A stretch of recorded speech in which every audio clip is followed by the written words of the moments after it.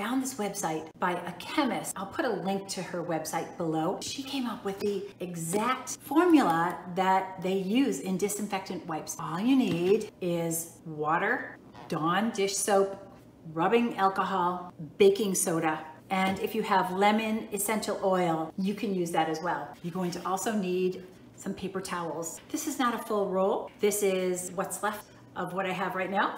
You have to use a strong paper towel. The flimsy ones can fall apart. As far as the wipes are concerned, they're not very big, are they? They're small. In order to refill that, you know what we're gonna do? We're gonna cut these paper towels right in half.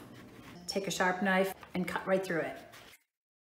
Either take that cardboard out now, or it actually comes out a lot easier when it's wet. Stick it right inside our container. Starting with 1.5 cups of water, we're going to mix in 1 tablespoon of Dawn dish soap, 2 tablespoons of rubbing alcohol. This should be strong enough, but you can make it stronger if you want. You can add up to 5 tablespoons. I'm going to add 2.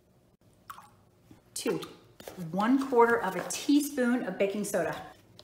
I'm gonna mix this all up really well. Pour this liquid right over your paper towels. Let it saturate and then pour some more until you've got the whole thing poured in there.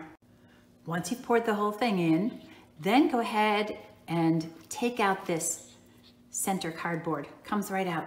Now, just go and grab the middle one and pull that right up.